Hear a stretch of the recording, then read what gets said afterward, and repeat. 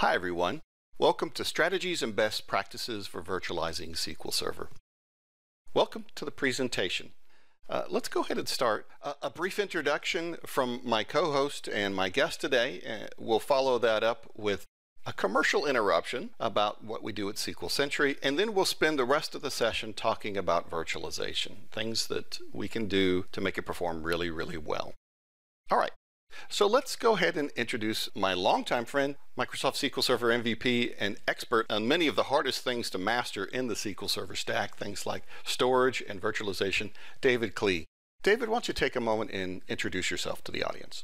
Hi, everybody. My name is David Klee. I'm lucky enough to be both a Microsoft MVP and a VMware V expert. Been a computer geek since well before it was socially acceptable.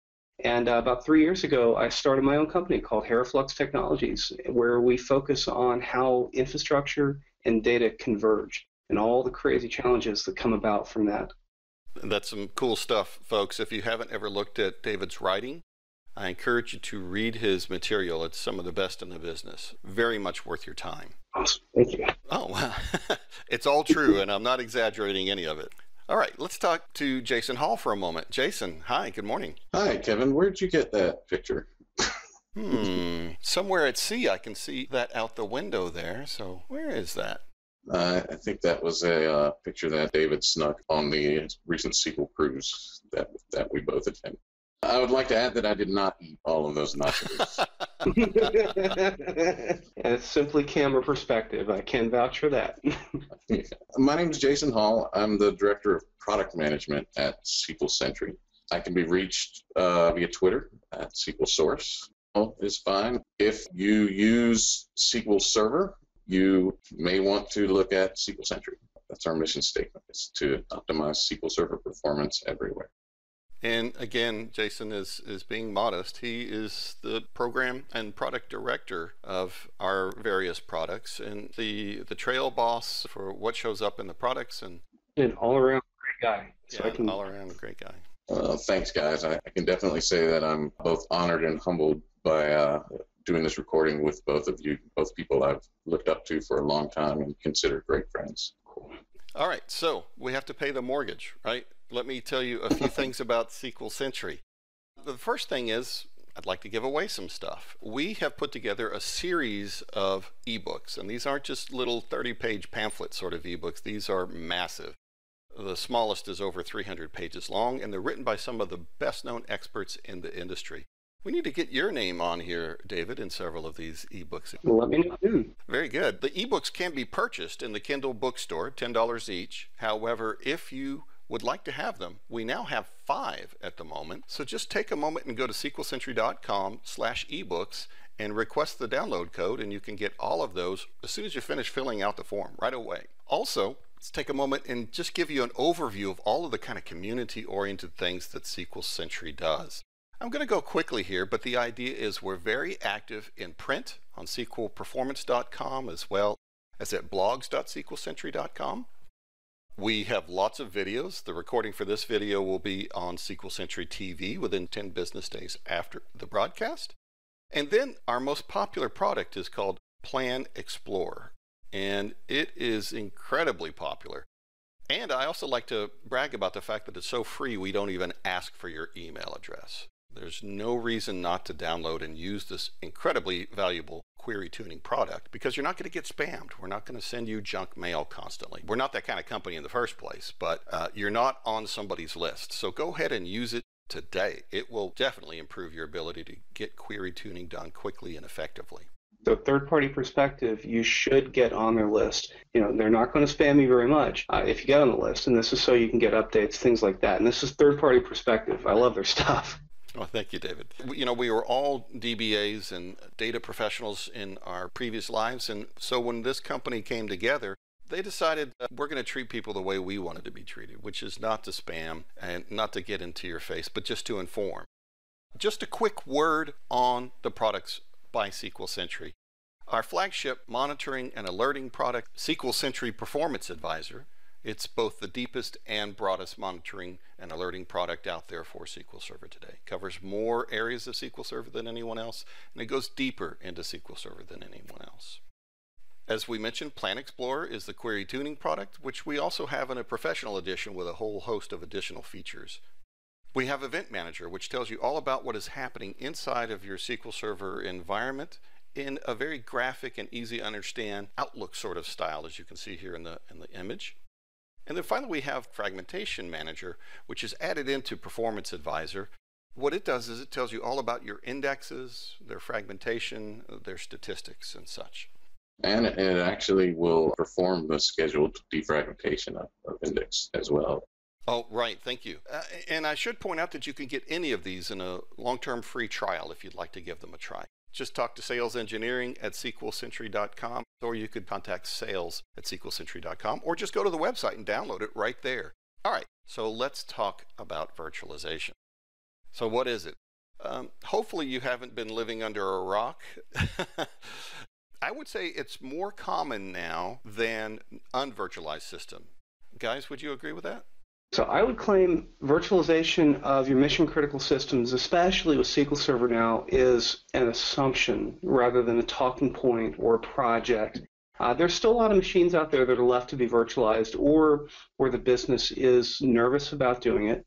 But the assumption is, in my opinion, the assumption is that it should be virtual. And I firmly believe that virtualization is here to stay. It should be used everywhere. The technology is solid, it's ready, and it can power everything. As in product management, we do a lot of analysis on market data, and one of the interesting metrics that is out there now is that somewhere around 80% of servers in general are now virtual servers. Wow. And it makes sense. You know, when I started my career back in the mid-'80s, gosh, 30 years ago, the mainframe was a virtualized machine, and so it would have multiple instances of the mainframe itself in a virtual sense running inside of this $2 million piece of equipment. As time has advanced, we've been able to build much more powerful computers that can do a whole lot more work in a very small form factor, and what is old is new again. And so now we're able to successfully virtualize many machines and put them inside of one appliance, one piece of hardware. So it's now the norm. Let's talk a little bit about the pros and cons of it. If you're still considering it, or maybe you've only done it for one or two systems, there's a lot of reasons to move to virtualization and very few drawbacks. Many of the drawbacks have to do with the amount of education you have around virtualization. So I'll throw this out to you guys. What's one of your experiences of a benefit that really made virtualization worth it? Consolidation, first and foremost. This was the biggest draw for people to get into virtualizing things to begin with. There was one environment that we were at. This company built a massive data center in a brand new building, moved everything into it, and then virtualized everything. The problem there was they had a little porthole on the window, and they virtualized. It was about 40,000 square feet of what was used for equipment, down to about 4,000. It basically covered one half of one of the back walls. That was it. So this huge empty room. And a little while later, one of their investors walked by and looked through the doorway and got really upset. He said, "Why did we just build this huge space and now you're not going to use it? So you need to put all this stuff back so we can actually, show that we're getting our money's worth." So over a weekend, we moved the racks back in there and strung Christmas lights in them. That's great. From the doorway, you couldn't tell, but it worked. And basically that's one of the benefits. We were able to take an entire huge room and consolidate them into about 1/10 of the footprint. So power, cooling, space, networking, cables, the warranty on just the hardware alone, all that dropped dramatically. Sure, of course. My experience, the one that kind of turned me around on virtualization, was back in the hurricane days of one of the big hurricanes. Maybe it was Katrina. And a friend of mine was the head DBA for a energy company in Houston, and they weren't sure where the hurricane was headed at the time. And he didn't have a lot of money, didn't have a lot of equipment. They didn't have a failover disaster recovery site for their data center.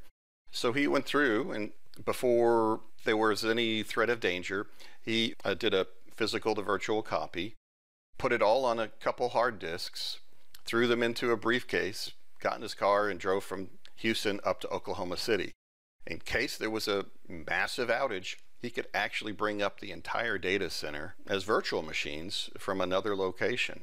And I didn't know much about virtualization at the time. This was still in the aughts, it was 2008 or something like that. And so I asked him, I was like, was that hard to do? He's like, no, it wasn't hard at all to do. Things will be slower when I bring it back up because I don't have the same hardware, but I could even do this on the fly if I needed to. If I was in the office under regular circumstances, I could bring a new virtual copy of one server up and bring the other one down and do some maintenance if I need. I thought, wow, that's pretty amazing. I never knew I could do that. Another large benefit that you have listed there is testing and QA. I'll go ahead and extend that and say dev and testing. As a developer myself, going back years, before we had virtual environments, to get a development system or staging or QA system set up, it was an ordeal. And now I can run a script and spin up 30 of them in 5 minutes. Right. I'll even extend that to production. From a testing standpoint, how many times have you had to do a production system upgrade and have been really nervous about it? And then you get halfway into the process and it blows up. Right. What I love to do is to carve out a non-routable network inside a virtual infrastructure and then hot clone whatever machine you want to do work on into the non-routable network. Hot clone a domain controller over, and now you have a test copy of production that is not similar. It's not kind of prod. It is prod. And now you can test. You can go through the entire process end to end, validate whatever you need. It's in this isolated sandbox, compartmentalized network, and it can't get out. So you don't have to worry about impacting production. But now you can walk through the entire process, start to finish, document everything that you do. And you know, if you're going to get a gotcha in the prod process, you know how to prevent it from happening on the production side. Wow. And going back to your point, Jason, one of the things one of those aha moments I had was around the build out of our test matrices. Every time Microsoft releases a new OS, we have to now test for new regressions and things like that. And if there's a big service pack, you have to test for that. Just because a new OS comes out doesn't mean an old one drops off of support. It was only just recently that SQL Server 2005 finally hit its end of life. So those test matrices were so expensive to maintain back when you had to have a physical machine for each of those. Now you can spin up a new environment with the new OSs, the new versions of SQL Server, and it's not that much more expensive. Now, that doesn't mean it's going to be all unicorns and rainbows. There are some drawbacks. Depending on the hypervisor product that you're using, there could be some expense for licensing that. There's some overhead sometimes. There are some administrative and conceptual complexities about these hypervisor products. Anything else that we should mention to make everybody aware of? Yeah, done right, virtualization is a wonderful thing. Done wrong, it is one of the biggest sources of pain that you'll ever get in your environment. You have to manage the resources properly. The challenges there are really interesting. It's got to be monitored a little bit differently than traditional monitoring is ever done. The biggest thing for me is going to be administration. A lot of times, the IT groups operate in silos. Now, virtualization throws in a black box in there. So what happens when nothing has changed in your database and the nightly backup takes twice as long, or the index maintenance, or the ETL process, all these things that happen overnight or even in the middle of the day just suddenly start to slow down for no reason. Right. Well, you have to start to look at cause and effect, not just of what happens to your machine, but because this is a shared everything environment, you have to go in and look at what's happening around it. And it takes a bit of a shift in the organization to realize that the cause and effect of everything in the environment on each other really does matter. So you have to kind of pay attention to that. Sure. It's that noisy neighbor syndrome, right? Mm-hmm. All right, well, let's talk about that some more. We do have a slide to talk about monitoring and maintenance, so let's keep that in mind as we move along. Now, if you're planning on a big virtualization rollout, let's talk a little bit about how to plan for that. And David, you've done many of these in your consulting engagements, so being the most experienced person at the table, why don't you tell us a little bit about your process and how you might lead a customer through a big planning operation to move data center and consolidate at the same time? What sort of things would you look at there? Oh, I have a lot of fun with this one. This is one of the biggest things that we do, is really categorizing and profiling a given workload to see, what sort of target environment we should be on, or even if it's already virtual, what sort of resources should it be given? So first of all, is this a decision system? Is this OLTP? Is this a regular application server? What workload parameters does it really have? And then we go and look at the performance profile, and we'll go profile this for a week, a month, whatever best encompasses all the different workload types that they've got. So you may have end-of-month processing. There's usually stuff that goes on over the weekends. And you want to go classify all the stuff. And sometimes you even want to capture the metrics and look at them separately. Because what happens now if I've got one system that's real busy at night and another one that's really busy during the day? Well, these can coexist on the same physical machine just fine. So you take a good look at that and you figure out, where do we need to be size-wise? Can the physical machines that you've got today that are hosting virtualization, can they actually support the workload? Sometimes they can't.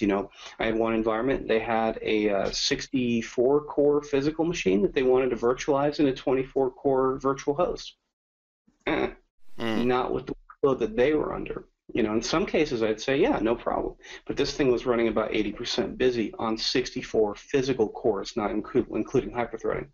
So wow. That takes a little bit of extra TLC there. Sure. Now, on top of that, now we got to look at SLAs. The organizational silos there around virtualization versus the data tend to look at things a little differently. So what happens when the VM environment claims you don't need clustering or you don't need availability groups because we've got VM high availability? Well, that may or may not be the best for your data.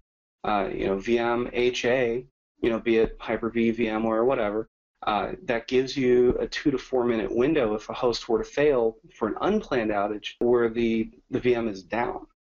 And I recently did a webinar with somebody. For every minute they were down, $250,000. Yeah, you can't have it. And a lot of times the infrastructure folks just don't really know just how powerful that amount of downtime is. And that's just for unplanned outages.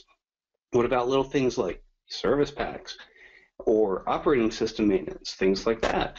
All that has to happen. And it doesn't matter what VM level HA solution you've got, that will not protect you from that. It just won't.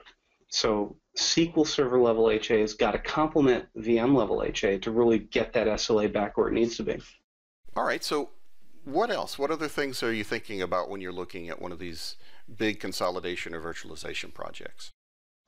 Well, I look to see the end users. That one bullet point on the slide, that is the single biggest variable in any virtualization initiative. First and foremost, are the users ready to manage these big workloads in a virtual environment? And, I hate to say it, but a lot of times these big initiatives, the biggest challenge is not with the technology. It's actually with the organizational mindset and a lot of the processes that go around it. So it's training the administrators behind this for what really matters in terms of performance, in terms of monitoring and management, in terms of a lot of the practices and processes that they've got around it. It's really interesting where backups change. HA changes sometimes. DR definitely changes.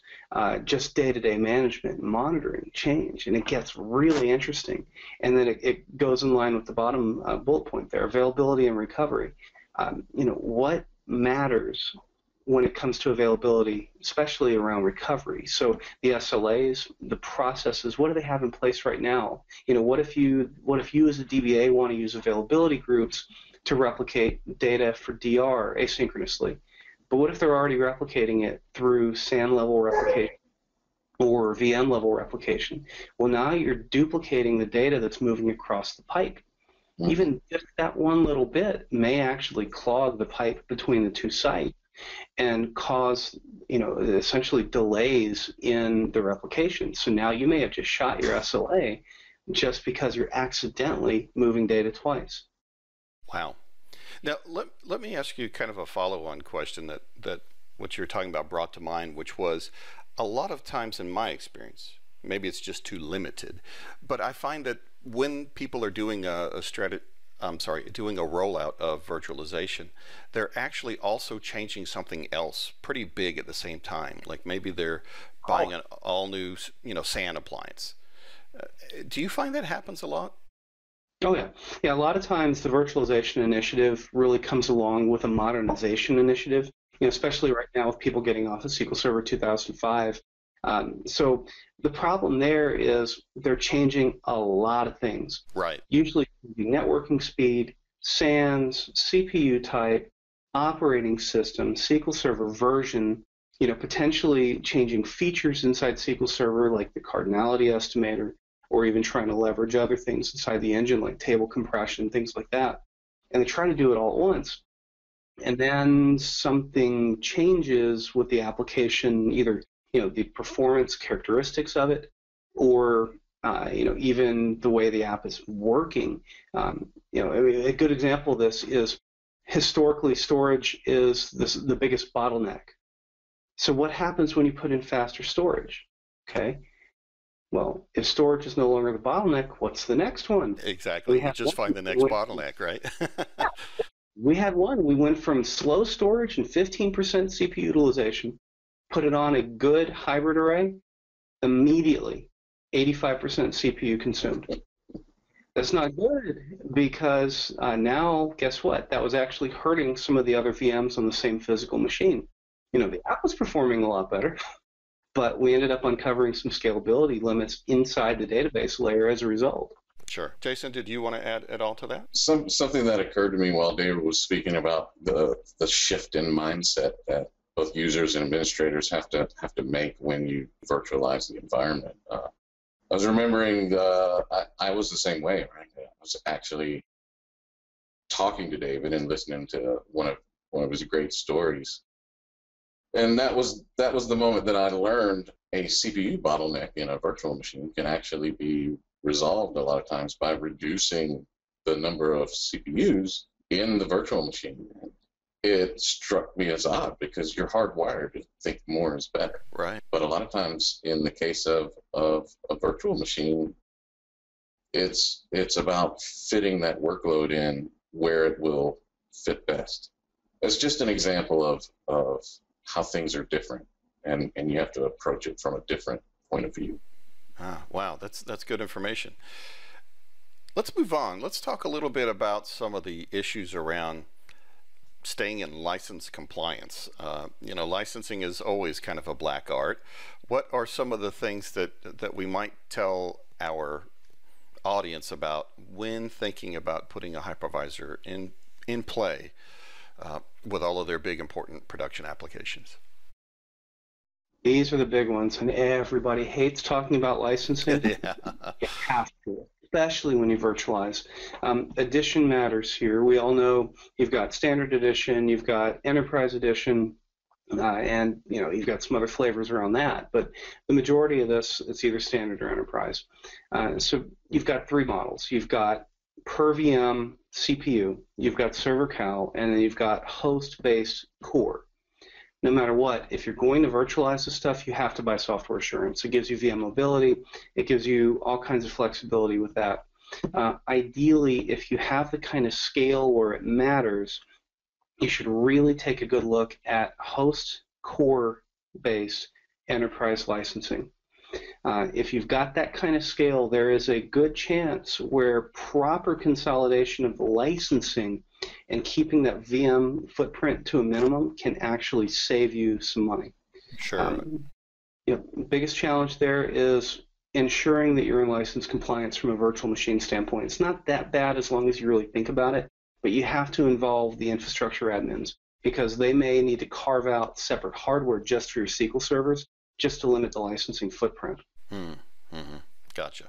From a slightly different point of view, as a software company working on offering compelling license that's aware of virtualization. It's one of the things that we worked on recently was providing licensing based on the virtualized environment. And some of the things that you end up dealing with is ensuring that you can provide a solution that helps the customer sort of win financially. And the reason that becomes difficult is because there can be so many, or there's such a diverse environment at virtual host usually. It's very difficult to come up with a solution that works well in that environment.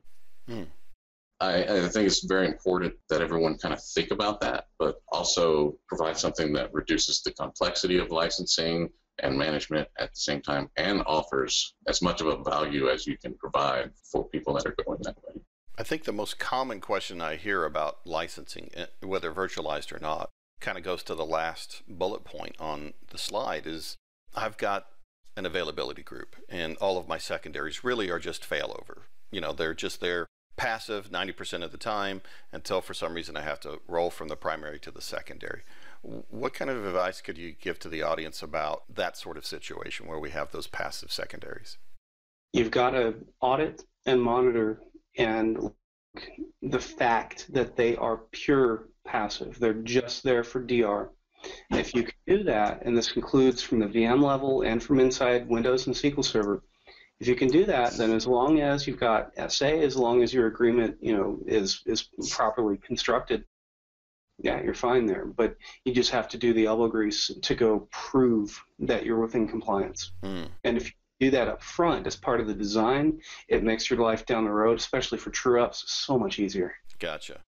Yeah, and licensing, especially where very large enterprise licensing is concerned, it's complicated. Yeah. A lot of times the way that you're really going to come out on top is to work with someone like David, who spends a lot of time navigating those roads. It's definitely worth it. The savings can be tens and tens of thousands of dollars. Yeah. It is definitely worth it. If you have a large environment, I would just pay the fee to have a quick consult on that, just to make sure I'm not missing any glaringly obvious to the experts sort of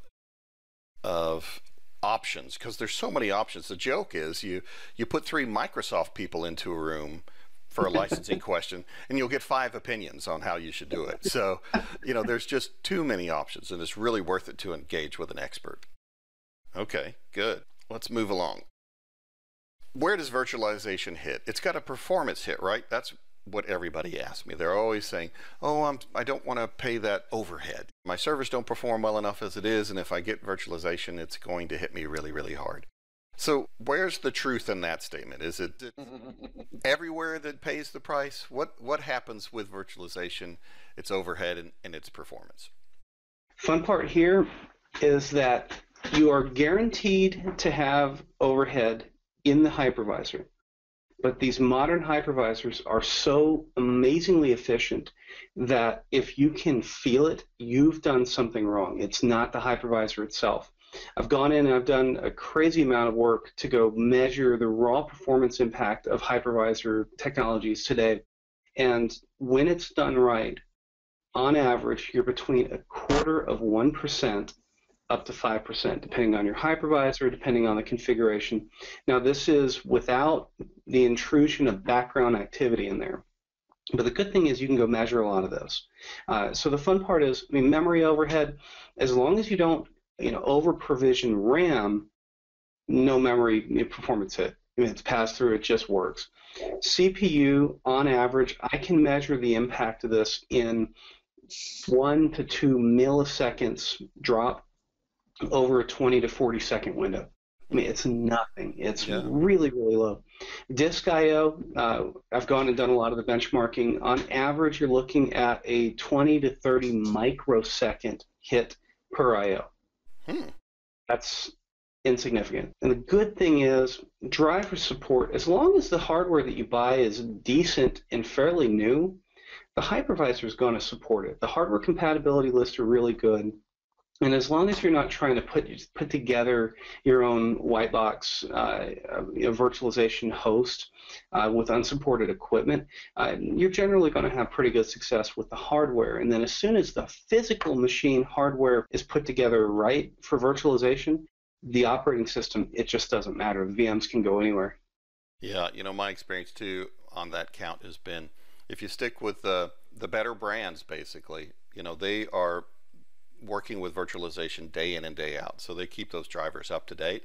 But if you go with older stuff, from back when it was less commonly implemented, or you go with some of the marginal organizations, brands that don't have quite the R&D resources, that's where you find that the drivers can make a huge difference in performance. You were looking at the specs of some kind of disk array, for example, from company B, and the specs look really good, but company A performs so much better, and it comes down to the driver is a lot better. Yep. Even inside the guest, the network adapter type matters. The disk adapter type really matters. All things, it's really interesting to watch how they respond and react to the different things under the hood. But your VM admin should know how to configure these right. There's a lot of really good best practices guide out there from really all the hypervisor manufacturers that they do a really good job talking and educating about that. Well, that's a good transition. Let's talk about a couple of the top best practices, recommendations, and things like that. Now, these are very universal. They're not restricted to any single one of the vendors. We've already mentioned the importance of drivers. One of the things that has surprised me a lot, David, you've talked about it from time to time in some of the sessions and some of the one-on-one chats we've had, is how significant your network stuff can be in a situation like that, where you've got a big host, lots of guests, and you've got a lot of storage on a SAN or something like that. Is that something you might want to talk about a bit? Absolutely. Yeah. The network adapters, the device drivers really do matter. I mean, just starting with Hyper-V, Gen 2 VMs, it's more up to date, a lot better performance across the board, and you can measure this really, really easily. If you're on VMware, the VMX-Net 3, the paravirtual drivers, all of these will make a significant difference in performance. If you're on a traditional spindle-based array, the paravirtual driver for disks will give you about a 12% performance bump. If you're on an all-flash array, it's greater than that. And the good thing is, this is all free stuff. It's built in. You can retrofit stuff that isn't configured with these very easily. Easy to do. Now, a common question we get is, do I want to use this ballooning sort of thing, and do I want my disk to be fixed or dynamic, pass-through or not? Can you talk a little bit about those sort of things? Yep. I mean, when it comes to resource overcommit, I'm happy to overcommit CPU as long as you monitor it properly. But in terms of memory ballooning, you should never, ever, and I'll do this. You should never, you should never overcommit memory when it comes to SQL Server in a VM. Period. Now, a lot of people out there, they'll say, "Oh, we'll just disable the balloon driver and it'll never happen." It's like, no, you shouldn't even be in that state to begin with. If the VM admins know you have the potential to be under memory pressure, they can actually make it where that VM is not susceptible to VM level ballooning. I don't like to disable the balloon driver because there's, if the hypervisor is under extreme pressure from memory, you may have to trigger that as an emergency method. It's one of those you probably won't ever see that. But I like to keep the stuff inside the VM as plain Jane as possible. They can do this from outside of the VM. It's called reserve all guest memory, and you'll never have to deal with ballooning. Now, the pass-through disks on Hyper-V or the raw device maps on VMware, it was a best practice for performance a while back. Today, there really is no noticeable performance difference between the two. It's extremely small, and the flex you get by leaving these as virtual disks, unless you're doing traditional SQL Server clustering with shared storage. That's kind of where I draw the line there. I don't use pass-through or raw device map disks ever. You really don't have to anymore, and you should never even consider it. Got it. Now, from the hypervisor role there, that's a Hyper-V specific thing. Basically, you can have Windows Server, and then you can enable the Hyper-V role, or you can just get the Hyper-V hypervisor itself and install that bare metal, and it's standalone. Shouldn't do anything else. I generally want that. I don't want anything else running on the hypervisor host level itself. Keep that as isolated, keep that as secure, and less background activity on there. The more you do with that, the more trouble you're going to get into. Yeah, that makes a lot of sense. Let's talk a bit about the bugaboo on SQL Server, which is almost always the disk storage subsystem. So there's a lot of bottlenecks there on SQL Server. But now that we have a virtual machine, we have some additional abstraction in there, a new layer of abstraction. Absolutely, yeah. I mean, just like I mentioned a minute ago, we do not want to use we don't want to use the pass-through disks.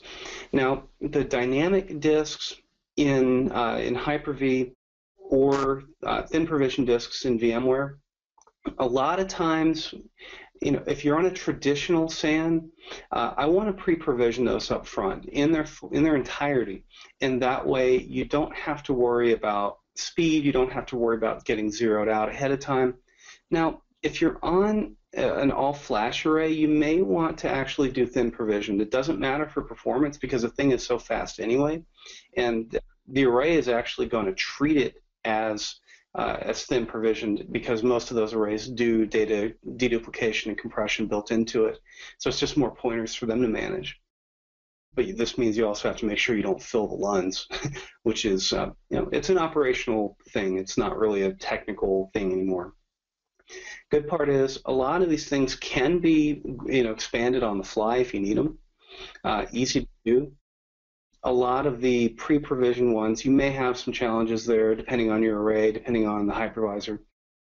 But a lot of times, the disk layer now, in terms of capacity, is not as big of an issue anymore, just because of the features of the hypervisor. It's always the performance of the array where things get into some challenges. Jason, let's talk a little bit about monitoring best practices. We all have the free native tools built in. We've got perfmon in Windows and so forth. What can you tell us about that end of things? Because we have to keep an eye on what's happening in our systems. Really, Kevin, there are two angles that you have to approach this from.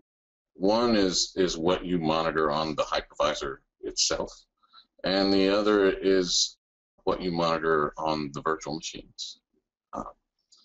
Now, when we talk about traditional performance counters in Windows, in a lot of cases, those performance counters, when you look at them on the virtual machine, they are not really telling you the whole story, right? So you would need to go to the hypervisor to understand completely what's happening.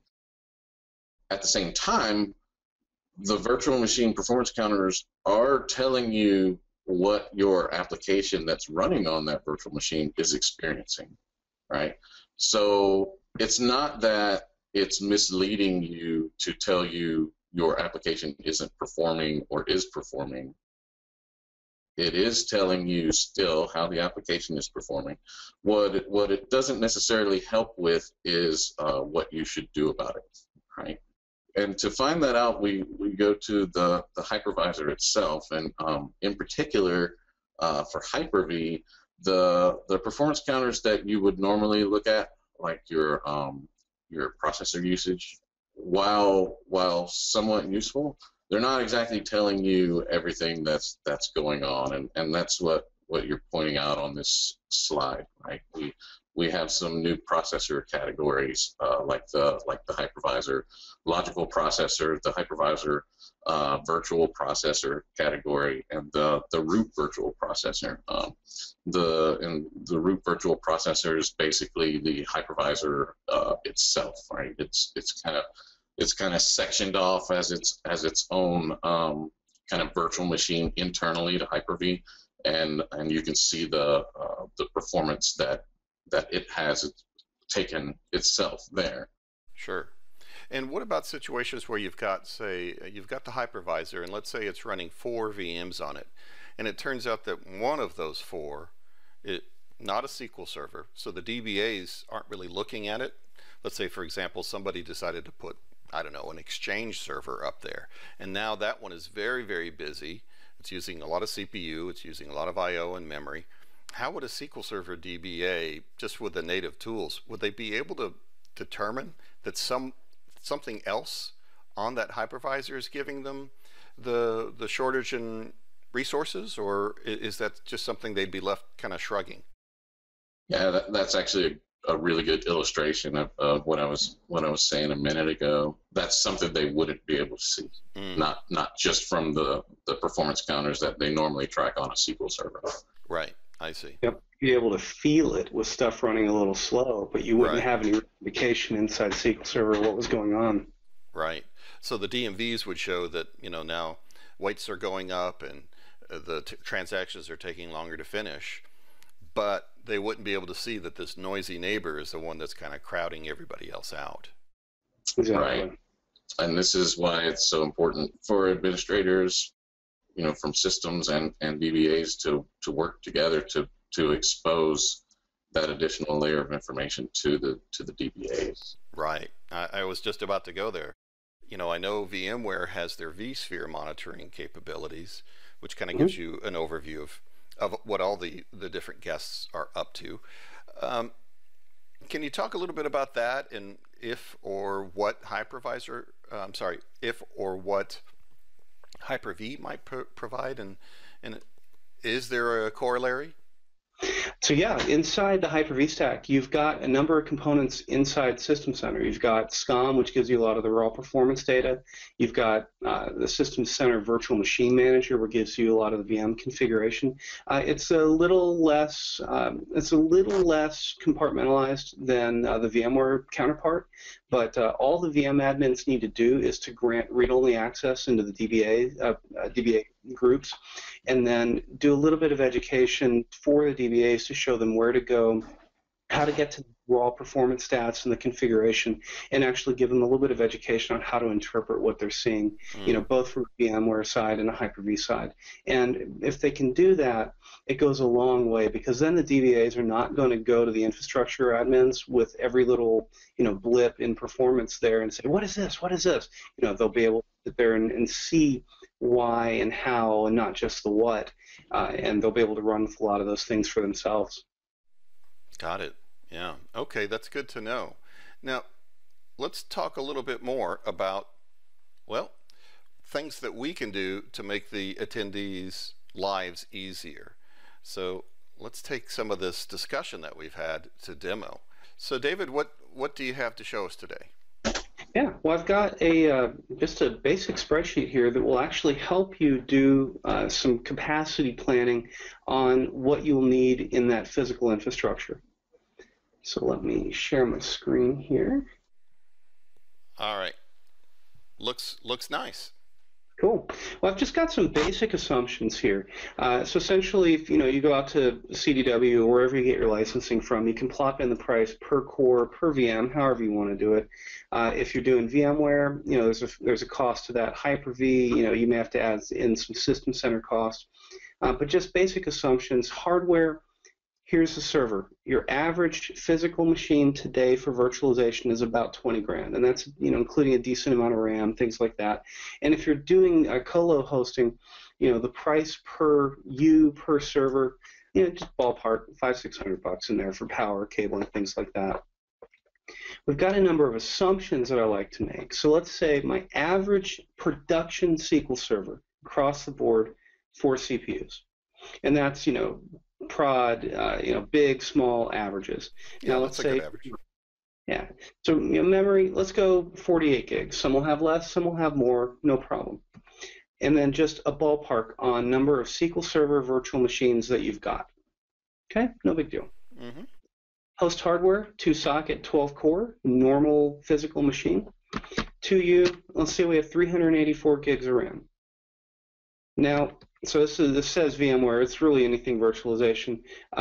Host RAM usable after failure. What I like to do is to say we have the ability to determine the amount of memory required to have the host VM cluster fail, or to even just take one or more of those physical machines out of the pool, and we still have the ability, we the ability to keep all these VMs powered on. Mm-hmm. Right. So in this case, we're going to do n+1, and we'll say, I want the ability to have no more than 85% consumed of memory per physical machine if we've lost this one host. Okay. All right. And now the variable in the spreadsheet comes from, what if I'm moving to much faster storage? And based on math and numbers, we can actually cut down the amount of memory on the SQL Server themselves and get the performance out of it. I do this because usually the CPUs on the physical machine are not maxed out, but memory is. That's why we focus in on memory here. Gotcha. Okay, so at 48 gigs of RAM per VM average, blanket assumption, I want to leave 8 gigs for the operating system, so that gives me 40 gigs for the SQL Server buffer pool. At that 25% reduction, that gives me 28 gigs for the buffer pool, or 30% reduction in the buffer pool memory allocation. You know, basic stuff. So now what we do is a little bit of math. And we say, same number of VMs. This is with the memory and with that 25% memory reduction. So same number of VMs, same number of CPUs. The amount of RAM that we need in aggregate now, 1.2 terabytes versus 900 gigs. That's significant. With the memory reduction, we go from 48 gigs of RAM per VM to 36. Okay? So now, factoring all that in there, the amount of memory that we can use per host, 262 gigs or 245 gigs. Number of VMs per host, 5 to 6, because the memory footprint went down. We can fit a little more on there. Now, our CPU ratio goes up. We go from 0.8 vCPUs to physical CPUs to 1.0. That's still not bad. Estimated number of hosts, 5 to 4. But since one of those will be dictated and strictly kept as a hot spare, the number of hosts to do core-based licensing goes from 4 to 3. It's pretty cool. Yeah, that's where the big money difference is, right? Hardware cost, you save 20 grand right there. Colo cost, you save a little bit. If you're doing VMware, you save some licensing there. And now SQL Server cores to license, 96 to 72. Boom. Yeah. Look at the amount of money you save. Now, what this also gives you here, based on those blanket assumptions, here's the number of hosts that you need to manage. Not bad. Now, what I also like to do, so let's say that's 806,000 for all of that. Let's go back into the assumption, and let's do 768 gig of RAM right here. If I come back in here, by doubling the amount of RAM on that physical machine, I can actually consolidate and keep that fairly low. Right. It's pretty cool. Now, the interesting thing here is based on that, I've now gotten as small as I can get on that physical footprint. So now what happens if 3 years from now we go from 25 to 50 SQL Server VMs? If you look at that, you look at the math, now you can start to project.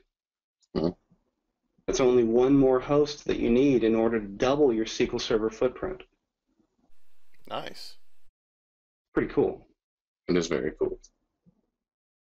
Yeah, because of the nature of a lot of these things, the SQL Server licensing is amongst the bigger expense with it. It's usually the SQL Server licensing and the storage now. The physical machines themselves are more of a rounding error at the end of the budget cycle.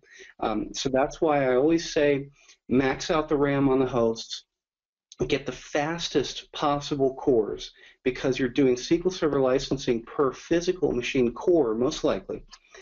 So if you get the fastest possible cores, you're actually going to benefit more from it from a performance standpoint than going out. You know, if you look here, Intel, I think, just released 22 core physical performance. The challenge there is if you look at the raw performance, they're really not much faster than some of the 15 or 18 or even 10 core models. You may actually be able to get faster cores themselves by dropping the core count. And as a result, the SQL Server is going to benefit. There's less cores to license. I claim that you might be able to do better and save some of that money. In fact, the blogger known as Glenn Berry, he does some really nice analysis of those kind of costs. And one of the things he encourages, to your earlier point about knowing your workloads very well, you know, some workloads are kind of single-threaded. And in a situation like that, it doesn't help to have more CPUs, right? Because you want a lower number of cores that are faster. And so this is a good example of a situation which going, say, from 12 to 22 cores, if you have that single-threaded high CPU utilization kind of workload, then you would not benefit from that. Exactly. When it comes to CPU architecture, I trust his opinion more than I trust most people's fact. The insight that he gives on the blog that he maintains is incredible. All right, so this helps us with planning. Where can we find this spreadsheet? I contact me, and I'd be happy to send that over. Outstanding. We talked about the operational side in our earlier slides. Let me hand the screen over to Jason. Jason, why don't you tell us a little bit about some of the things that SQL Sentry can do to make our life a lot easier in terms of the monitoring, the noisy neighbor sort of situation perhaps, or some of the other details that you can get out of SQL Sentry Performance Advisor here. Yeah, we were speaking earlier about the fact that DBAs need to be able to see what's going on at this virtualization layer. And once you've worked with David and saved a couple $100,000 on your virtual environment and you've got everything running, you really need to be able to make sure you're getting the performance that you believe you would get, or if you're a DBA and you don't administer that environment, you need to be able to ensure that you're getting the performance that you're promised. And when you're not, it's helpful to everybody for you to be able to point at what the problem might be. All right.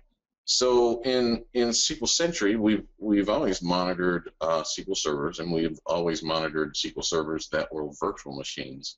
We wanted to take that a little bit further, and the reality is we worked closely with David on this to make sure that we were covering the most relevant and important things that you would want to see on a virtual host. And we started, first of all, getting the environments into SQL Sentry so that you as a DBA can actually see, first of all, that I have this VMware vSphere environment, and I can see into the virtual data centers, I can see the clusters and the hosts, and I can see what servers are running at a given time on those hosts.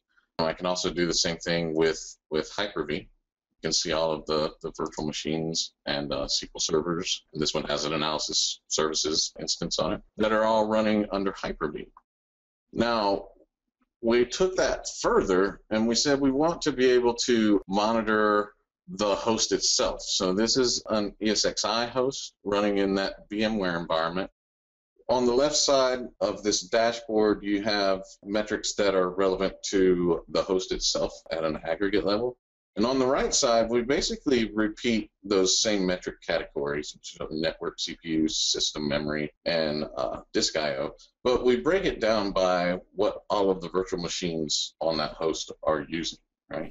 So just at a glance, without knowing anything special about this environment, once I know how this dashboard is split up, I can see one virtual machine that's kind of dominating network, CPU, and memory.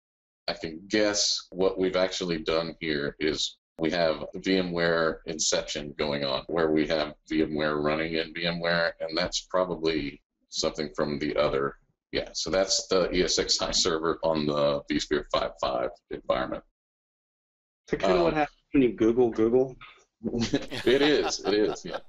Another thing that's immediately interesting, and when we were getting together for this webinar, I promised you guys I would show you this, is that on this host, we actually have ready time constantly at about 15% and spiking up to 20%. And this is an important measurement related to CPU sharing on these hosts, and it represents the amount of time that a virtual CPU is waiting to get time on a physical CPU. And one of the questions that we get really often, and I'm actually going to ask you to answer this, David, because I think it's going to sound a lot more intelligent coming from you, is if my host is only using 30% of the CPU, then why do I still get this high percentage of ready time? I would think, logically, that that wouldn't start happening until I run out of CPU. Nope. This is a very common misconception, even amongst VM admins, and this is an area where you really got to watch it. Now, it's a lot better than it used to be, but it's still a challenge. Let's say this. Let's say my CPU on the physical machine is at 5%. Really, really light. And then let's say that it's a 2-socket by 10-core physical machine, round numbers. Okay, we got hyper-threading turned on, so we got 40 logical cores. Now let's say the VM admin has come around and said, well, I'm going to give you a 1 virtual socket by 31-core virtual machine. And these things happen. Well, the hypervisor now has to juggle, where do these things get run? Do we run it on this socket over here? Do we run it on this socket? Okay, well, what happens if it now has to span both? And now what happens if this guy needs memory that's connected to this one? It's a real big challenge. So what you end up with is this juggling match that has to happen within the hypervisor. This is where CPU ready time gets elevated. It's ready to run, but it's still having trouble getting to the physical CPU in order to go actually get it executed. It's tough. You can have, I mean, we had one, the CPUs were at 4% on the physical machine, and the ready times were causing a 25% performance hit to the SQL servers. Wow. So VMs that have been given too many CPUs, and it has to struggle too hard to schedule it, CPU configurations that have been misaligned between the VM and the physical machine, or just too much going on, and the queues are just plain stacked up. All these things can matter. And most of the time, when the VM admins monitor this stuff, they're only looking at that CPU percentage right there. They're not really looking at these other counters. And this isn't just VMware. Hyper-V's got the same thing. It's called CPU wait time per dispatch. Same counter, same meaning. It matters. And this is one of the biggest silent performance killers you're going to get on your virtual SQL servers. Thanks, David. That's a great explanation.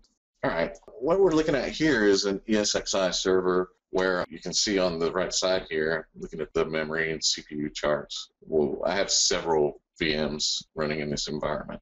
I have one in particular. Is that what each of the colors are there? Yeah, each color represents a virtual machine running in the environment. And if you look as we go down these charts, the colors remain the same for the same VM. So, you know, if I see one that interests me in memory, I can look for that color in CPU, and I can always just mouse over any one of the charts to see which one it is. Now, the other thing I can do from here is if I'm monitoring that virtual machine with SQL Sentry, I can simply go to the chart and right-click on it, and I think this one is of interest, and jump to my VM dashboard so that I can see what performance looks like on that server. And one of the interesting things that we've done once you get to this point is we've taken these same virtual machine or same VMware performance metrics, and we lay them over the relevant performance counter on the dashboard itself. And so we can see both our co-stop and ready time on the CPU dashboard for this VM. If we had ballooning going on, we would see that here. There's a category for that. And we also have, if I had opened this from my regular navigator, I would have VMware VM at the top so that I know it is one in the first place. I also have the host name, and the host name is actually a link to take me back to the host. So we've done a lot to make navigating between the host and the VM details a lot simpler for the administrator. Yeah, very nice. We also have the same set of functionality for Hyper-V. Basically the same idea. Some metrics are a little bit different. We have a different measurement for wait time here, but it basically means the same thing. We're also able to see very large VMs that might be pushing the smaller VMs out in terms of performance. We also have, for Hyper-V, it's actually part of Performance Advisor for Windows. So we get our Windows processes there. That's been part of Performance Advisor for Windows for a while. On both host dashboards, we are able to see disk activity, a mainstay of SQL Sentry performance monitoring products for a long time. One of the main differences between VMware and Hyper-V for disk activity and disk space is that for VMware, we're looking at the data stores. In this case, you can actually see that we've identified it. This is our Sentry storage device. We're able to do some special things when we recognize the storage vendor. For Hyper-V, we have the same thing going on, but this is at the disk subsystem level in Windows rather than shared data stores on VMware. If you've used SQL Sentry before for SQL Server and you've seen the disk activity and disk space views, they're very similar. It's just in a slightly different context. Instead of database files with rounded edges, you'll see virtual machine files with square edges. Disk space relevant to the virtual machines. We can expand and contract those to see how much space our virtual machines are taking up on storage. And we can actually see we've got a virtual machine spanning several different physical disks on this server. Kevin, the idea here is that we're expanding the window of what the DBA is able to see in these virtualized environments. You go from this mystery that is this virtual host, and now you can see what you're sharing with, how much of a particular resource is being used by the thing that you're sharing with. You get a much better picture of overall performance. Great demo, Jason, and also thank you, David. Very informative stuff. Now, just before we go through the summary, Jason, where can our listeners download a free trial?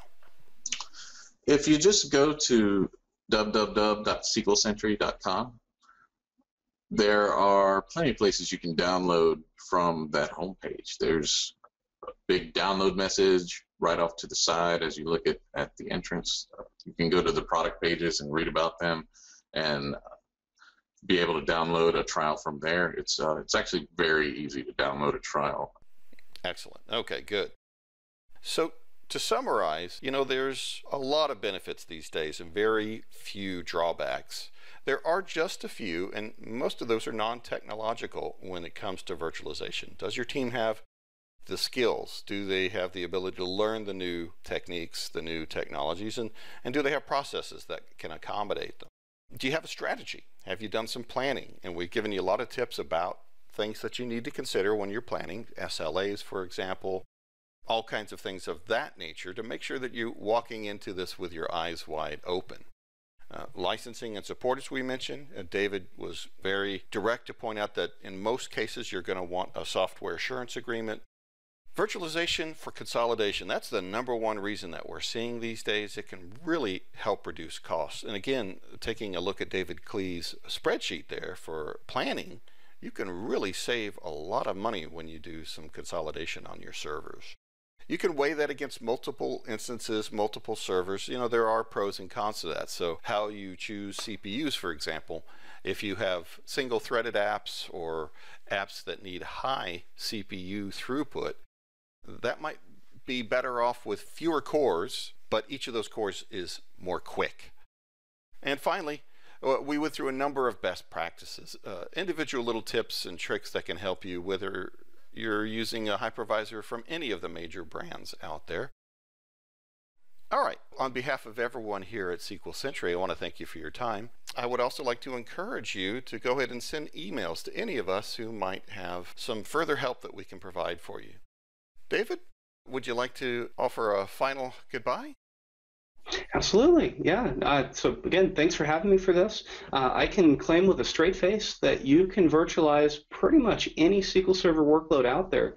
The challenge now is the environment ready for it?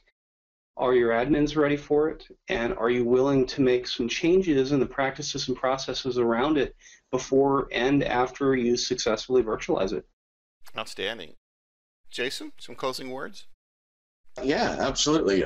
Just as we know nowadays, pretty much anything can be virtualized and perform well. It's even more important than ever to ensure that you're keeping an eye on how things are performing in that environment.